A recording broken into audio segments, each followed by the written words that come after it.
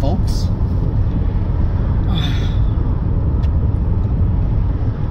Me and the wife going for a rip. Got a good wife, you know.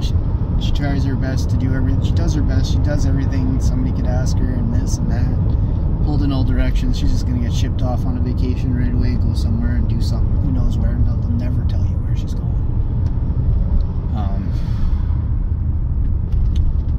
I unfortunately can't. I don't deserve a vacation. I don't have a legit job where I make a bunch of money and stuff like that. So I'm not really. I don't care about vacations as much as, you know, the average person. My wife loves to travel, right? And since she met me, she's probably done the least traveling ever. So let's let her travel and do her thing, and, you know, make sure there's money and stuff for her to have fun with, you know. I'm going to never tell you what I'm up to again.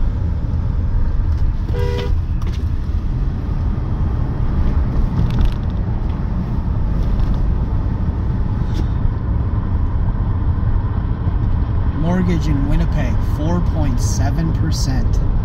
Can we just seriously think about life itself? How did our mortgage more than double in just a couple of years under the government of Trudeau? And then I want all the people who voted Liberal to be ashamed of yourselves, as it's your fault that we are all broke now, except for the ones who work for corporations at the very top. You know, I've heard some people say that, oh, these people have good jobs and they're so rich. I'll tell you right now, that's a lie. Because every person, every month, every week is being skimmed off the top at a 7, 8, 10, 12, 14, 15% rate that has never been in place before. Skimmed every month. Now, I'll let you know something right now. If you have 100K in the bank, but you're paying for a truck that, you know, is 100,000 and you're paying 7, 9% interest on it, I'm telling you right now, you ain't gonna be rich in 10 years. But you can't forecast. Not only that, do you make 7 to 10% more money than you did last year?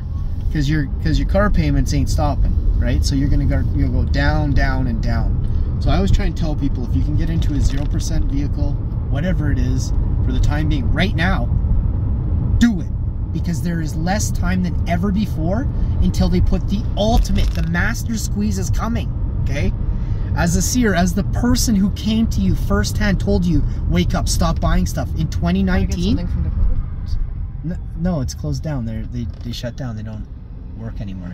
You didn't hear the news? No. 5-7 days ago they got closed down forever, 20 years. So Dakota Family Foods is shut down forever after just shy of 20 years in business.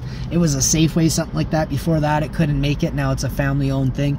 Prices were outrageously expensive there if you compare it to like a Sobeys or a Walmart.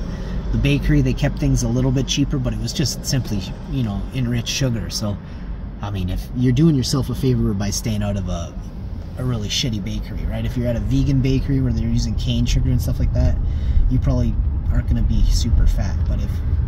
We're going to go to Padova, right? Yeah, sure. But yeah, I was saying something awesome there. I'll have to stop this and listen to it so I can catch back what I was saying, because it's seriously important that people recognize, oh, the squeeze is coming, and it's the ultimate squeeze. If you thought the squeeze was on you right now and you thought things were tough, the ultimate squeeze is coming, okay? So right now the bankers are scurrying. They're trying to figure out how to soak you as hard as they can, harder than ever before. And right now I don't think you have enough money to make ends meet next month. The squeeze is coming by November. The squeeze will be on. Do you understand?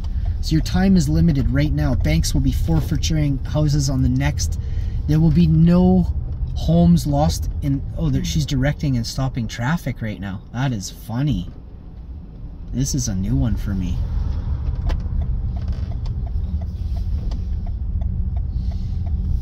Stay off the liquor, folks. It's bad for your brain. The squeeze is coming.